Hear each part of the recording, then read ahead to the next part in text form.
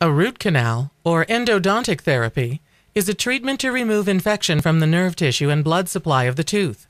Infection of this tissue can be caused by severe tooth decay, severe periodontal disease, a cracked tooth, or an old filling. The procedure begins by drilling a hole in the chewing surface of the tooth to gain access to the pulp chamber. Once exposed, the soft tissue is completely removed and the canals are shaped using a series of files. The hollow canals are then filled with an inert pink polymer called gutta-percha. After the procedure is completed, a crown is needed to protect the tooth, which will now be less resilient due to lack of blood supply running to the tooth. Historically, root canal therapy has been one of the most feared procedures in dentistry, but with modern techniques, anesthetics, and medications, today's endodontic treatments are both fast and painless.